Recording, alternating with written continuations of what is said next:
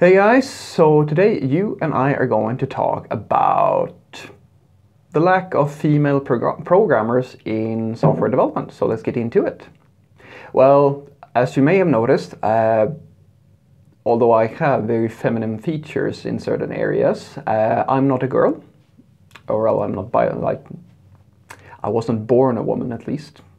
And that makes this possibly something that might feel controversial to some people, but I'm hopefully not going to step on any toes or anything like that. I'm just going to try to give my most objective and, well, my experience based on the female programmers that I know and that I work with every day, and what I can see from within the industry that is a bit of a problem. So I will argue that the main reason, there's basically two main reasons why we like quite a lot of female developers in software development. And a big hint to the girls out there who are actually interested in programming: you have no idea how much you are, the value you hold in the IT marketplace. It is insane, to the point where some company,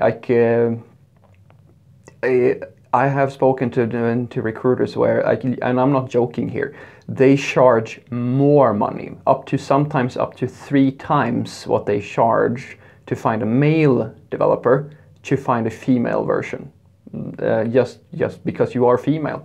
And if that's not sexism, I don't know what it is. What is? But hey, considering all the shit that you girls have to take on a regular basis, I feel that this is just, it's okay. I'm fine with that. You are worth more in IT than I am. Just saying. And so, I mean, it's not like the industry doesn't want female developers. So if it's not a lack from wanting developers, then I can, based on what I've talked to my coworkers and my female friends who do programming, there's only 2 things that seem to really make this, cause this lack in the first place. So first and foremost, we need to accept that just, developers in general are rare. It's not just a female or male thing, because it is a big investment to become a programmer. We should just respect that first and foremost. It's not an easy thing to do. It is tricky. It is hard to do programming. So with that out of the way, the first and foremost thing is culture. So basically, I would argue it's a very similar thing to how society has a mental picture of what professions are suited. Like, you start your path in life at a very young age, and you get shaped by your environment into different roles. And even if your parents, sometimes it works, sometimes it doesn't. It's a very hard and abstract thing to define, especially for me to do that in just a few minutes of a video. But even if you are the most gender-neutral family in the world, the society around you is not. And until such a point where we get to a situation where, I'm not saying a fantasy world, but a utopian version of the truly gender-neutral society, where you are not just at a logical level trying to convince people that females and males are equal. You are going to have people to affect your kids, and they're going to get shaped into these gender roles at some point. It's getting better than it was a few hundred years ago, but we're not there yet. In a similar way, we have these mental pictures of in the career world as well, that females seem to favor certain roles, whereas males favor different ones. An example, if we want to flip that, if you look at nurses, medical personnel, where it's actually very common that you have a female working in that profession, while it's a little bit rarer to have a male. It's same thing with daycare centers, things of this nature. So it's this inequality with gender is not specific just in one direction. It's not a problem just in one direction. It's a problem in both directions. And if it's true in both directions, it doesn't have to do with the gender necessarily. It has more to do with the way our society perceives the gender and the role that of the worker. An example is, I had an old riddle where it was told to me that I've told a few truly gender neutral people, or people who, they claim that they have no prejudices at all. And the riddle basically goes something like, A father and his son are driving a car and they get into a car accident. The son wakes up in the hospital and in walks the doctor and says, "Good morning, my son." How is this possible? Because the doctor is the boy's mother. Most people actually can't answer the riddle because their mental picture of a doctor expressing him or herself in that fashion with this kind of fatherly, cold tone, mentally think of a man. And that's kind of the point of the riddle. If you didn't, hey, you're less sexist than everybody, or than most people. But that's one part of it. The second part of it is the fact that we already have we have a lot of men within the industry. And although you may not think that that is a hindrance, there's actually some people feel that there is and this is true to a point, it depends on the company. It's another video that I made a while back where I touch on this idea. It was actually about beer in this scenario, where if you build a company where there is this fraternity type of culture where you have a bunch of guys in their mid-20s or early 30s who all just drink beer together and they make jokes and stuff like that. They have this very like brutish type of, hey, we're a sports team fraternity type of thing going on. I mean, imagine being you have to be a fairly emotionally strong woman to want to work in that environment, or you have to be a very specific type of person to want to work in that environment.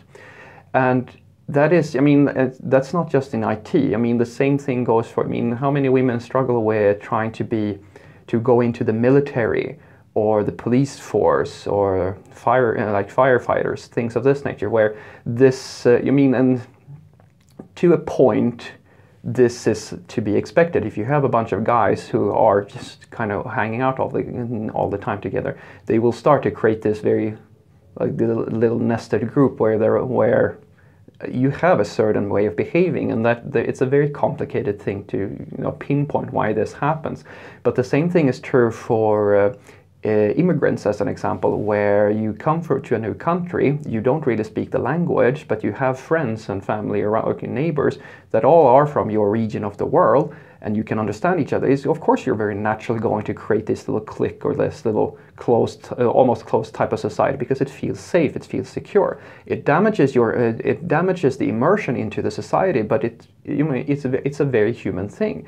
And the same thing goes for IT. You have a bunch of people who seem to have your same value system. They happen to be the same gender, and you start behaving in a very specific fashion.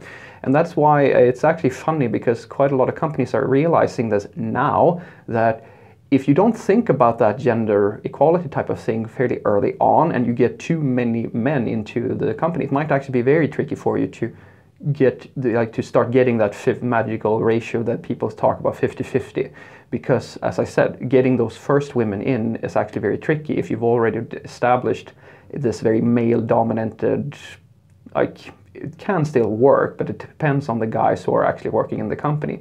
I have a friend of mine. She works in logistics, a logistic administrator, and she is 26, and she's an attractive 26-year-old woman working in logistics in this fashion. And she was talking to me about this yesterday, and we can joke about it together because, hey, we know each other, but it's still a sad fact. She was telling me about all these elderly men, middle-aged guys who make inappropriate jokes and things like that. And they have daughters themselves in roughly her age, and I kind of go, well, yeah, I'm sorry to say, but you're in one of the world's most male-dominated professions, and most of the people, from experience, because I used to, when I was younger, work in logistics. It wasn't uncommon that you walked into the head office in the morning, just getting your coffee, and somebody made a joke, a sexist or a racist joke. It was just common practice.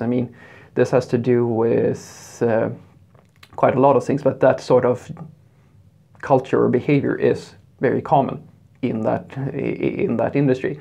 And as I said, you imagine how many people you find that are females you find working there. That's going to be even less, because as I said, the entry or feeling comfortable in that environment requires even more from you as a woman.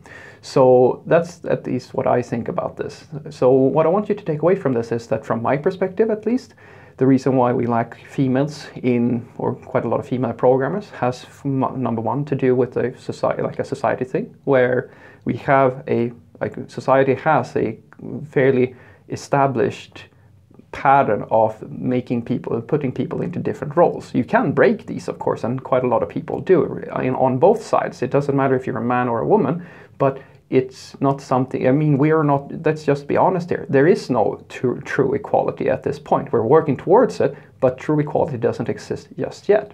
Second thing is that since there's already quite a lot of men working in IT, depending on the sort of men that are working in it, and it doesn't have to be IT, it just has to be like, how welcoming are they to change their behavior to accommodate a person like a female who may not have the same way of thinking or appreciate the same sort of behaving.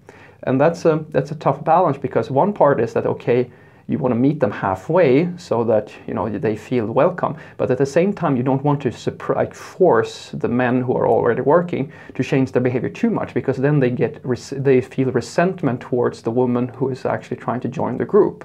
It's a thing that we've seen quite a few times in other industries where, you know, management tries to force in women into the ranks, and they get resented and actually quit because of that resentment. So it's a very tricky thing to solve in an efficient manner. But these are at least some of the main reasons, I think, as to why it's happening. Have a great day.